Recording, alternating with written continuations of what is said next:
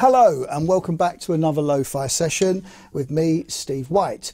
I'm glad you're enjoying these and I'm having a lot of fun doing them. So today I'm going to talk about a song that was from the Wildwood album. It's called Has My Fire Really Gone Out? Now there is a full transcription in my book, The Art of Drumming, co-written with Russ Tarley, and Russ has done a fantastic job noting down every note from the original record, which I couldn't do. So a great time, a fantastic album in my opinion. I love the lyrics, I love the music, some fabulous songs on it. Two particular lines that really stood out. Put an end to all the doubt, has my fire really gone out, which feature in the song. I felt that were very pertinent to the time. Obviously, Paul had had phenomenal success with The Jam and then the Style Council, and then as a gentleman in his very early 30s was starting out as a solo artist. Now, just as a time shift, it's not such a big deal now, it's no big deal to go and see an artist in their 40s, 50s, 60s and 70s, but there was a little more prejudice around that time, you know, about being old and being has-beens, and you know, you kind of got a little bit of an element of that cynicism sometimes, a little bit of hint of it from the press, which were far more powerful, I guess, in those days. Not that we were particularly bothered. It was always about the fans for us. But now it's you know, the music press is a fairly weak and ineffective and fairly sycophantic sort of entity. But back then it was quite sort of it was quite powerful. And I think not that he would be bothered, but it was a kind of a message of like, you know, has my fire really gone out? Check this out. I think you'll find it hasn't, which I loved. I loved being behind that. So the drumming on the record was not particularly clever. It was not particularly sort of, you know, technical. It was fairly simple rock fare, I suppose. But I wanted a kind of a swing to it. So there is a kind of a repetition in the 2-bar pattern with a little sort of a little grace note, a little accent at the end of a bar 2, which gives it a bit more of a rolling feel. But the intro was interesting because, like, you know, so many things, we didn't do everything by the book, and Paul wanted something a little bit more rhythmically interesting to introduce the song. And what would happen live is he would just say, you know, if it was in the set, I'd get the nod and I would play the drum fill, which is essentially just triplets, but I'm accenting the right hand, right, left, right, and then playing a triplet, then right, left, right, and right, left, right, and it sounds really nice.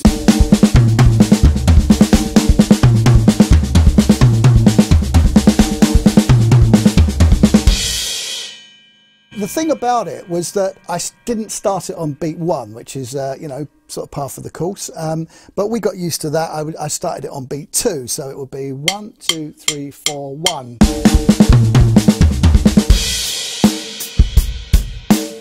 And that kind of just stuck from when we did the original recording, which I think Marco Nelson was on bass. So many great musicians during that period. I mean, obviously, from the first solo album to Wildwood to Stanley Road on to Heavy Soul even was 7 years, which in music life is the life of the Beatles, which is about as kind of good as it actually got.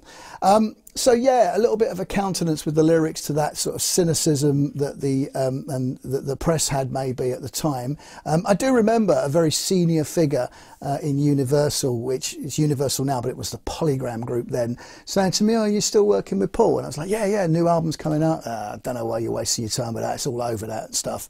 And yeah, of course that person is still in their job now. Kind of most of those execs at the time were very white, middle class. There were very few black people working in the upper echelons of record labels. There were definitely no Asians. Very few women, apart from as secretaries and press officers. And I hope things have changed. I don't have a lot to do with it anymore, but I'm assuming they have, all for the better. So this particular song with the drumming, I kept things very, very simple once I'd done that intro. There's, as I say, like a cyclical 2-bar feel to the drums.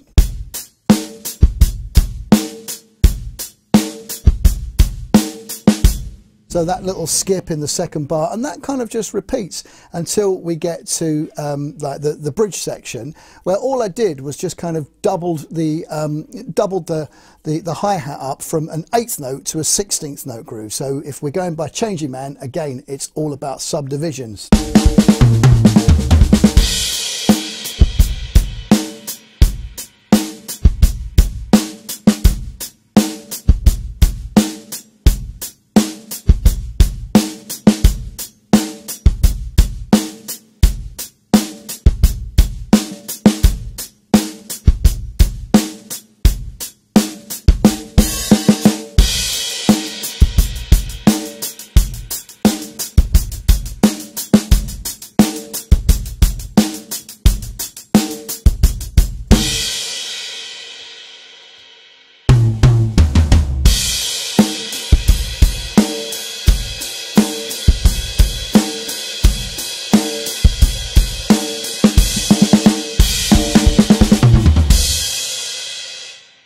there you kind of have it, the verse and the bridge section and going into the choruses, where I took essentially the main groove and just put it up onto the ride cymbal.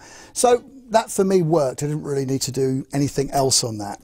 Now, when we were recording, and I recall it was Marco on bass and maybe Dr. Robert on guitar, I think Paul did a lot of the other stuff, and Brendan and Max down at the Manor, Paul just kept playing, and the ending turned into something that I kind of think that reminded me a little bit of the kind of things that Pete Townsend did or does with The Who, especially when Mooney was playing drums, where it's like sonic kind of sonic joy from the guitar, just like strummed notes or effect or whatever. And you know, I kind of think Miles Davis could probably jam along to some of the stuff that Pete was doing on guitar. And Paul had that little element, and we were kind of really into that sort of idea, and we did it on Shadow of the Sun, where we just kind of kept playing as the when the song actually finished, and got like almost like a separate outro, and we did it on Heavy Soul as well. But on this particular tune, Paul just kept a sort of single chord going. There's only 2 chords or a modulation in the whole of that outro, and a lot of it was just on eye contact, a nod, and that's what happened live. But I could hear in the studio the guitar was just sort of pulsing away, and I just kind of waited a little bit, and then I thought, oh right, let's go for it.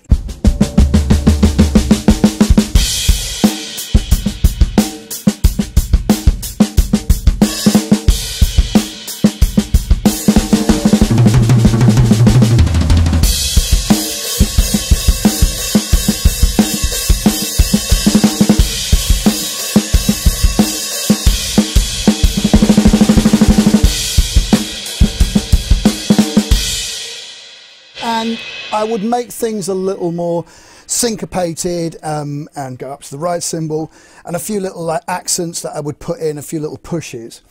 When it goes to the chord change, I actually start to do something that I did quite a lot on a few different songs. If any of you know Out of the Sinking, then I'm using the floor tom as for ride. I'm riding actually on the floor tom. I did it with Sunflower.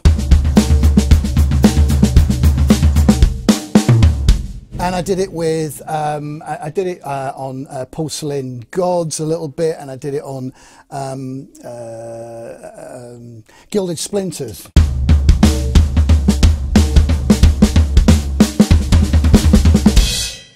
So that kind of thing was quite common, because I really liked the low end that the tom goes to that kind of particular lineup of the band. So as it goes to that change, I just literally switched the ride pattern from the ride cymbal.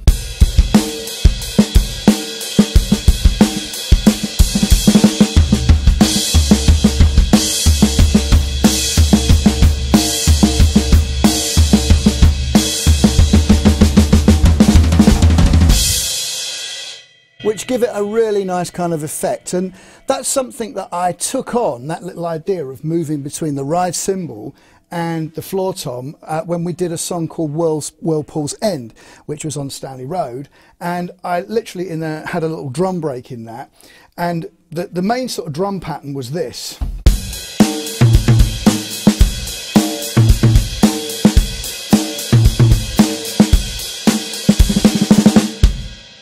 Which is actually a bit of a nick from Ringo that I got via my good friend Greg Bissonette. But when it goes to the drum break, I actually play the ride cymbal and the floor tom alternately. So I'm playing this.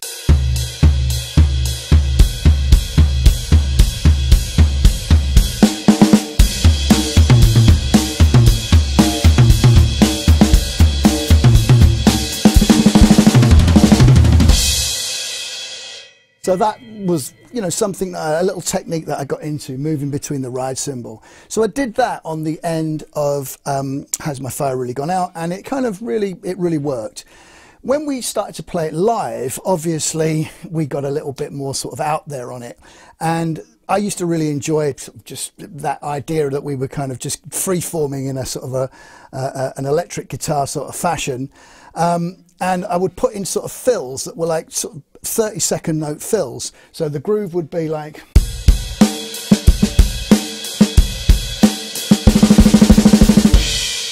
and that would be the subdivision of the fill, but you'd kind of move it around the kit.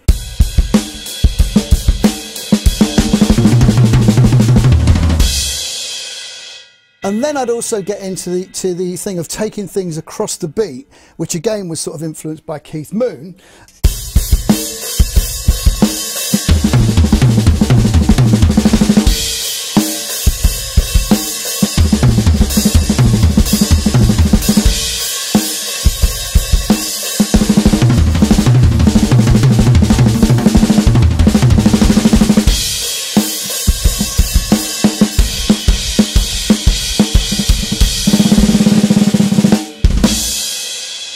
So that kind of thing. It was great fun to do, and you can just kind of hear those little ideas coming out as I was developing it, and some of the live stuff. There's a brilliant version of the song on the Wolverhampton Civic Hall Livewood tour, which was fantastic, with Steve and Yolanda and Helen. So yeah, that's definitely one of my favourites, and I hope you've enjoyed it, and come back again soon for another look at another classic maybe, or we've got some new music coming out soon with Hagen White, a fantastic new single called Something, with a little thing on the B-side, or the B-side, which is a lovely little instrumental. So thanks for your time, and I'll see you again.